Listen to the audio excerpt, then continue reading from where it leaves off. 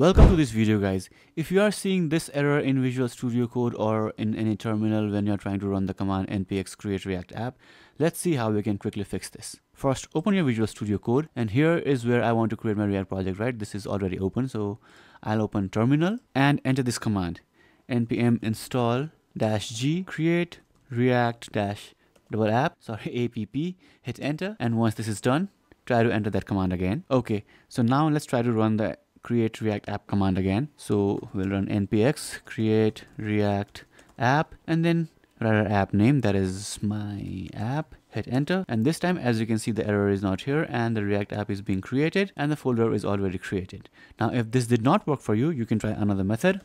That is, let me just show it to you. Enter this command npm cache --clean and then --force, hit enter. Now this will clear all cache related to npm, and let's wait till this command is complete. After this has successfully run, you can close your Visual Studio Code and open it again and try to enter this command again. That will create your React app, and this time your error should be gone. Now again, if your error is still persisting, what you can do is go to your C drive, go inside users, go inside your current username, scroll down and search for app data.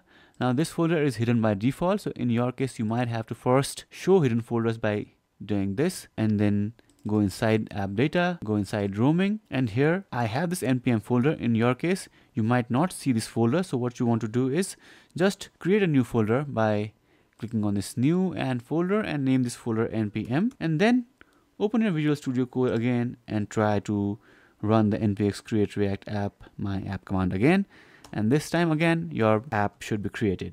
So these are the three methods to fix that error. If you have any questions, let me know in the comments below.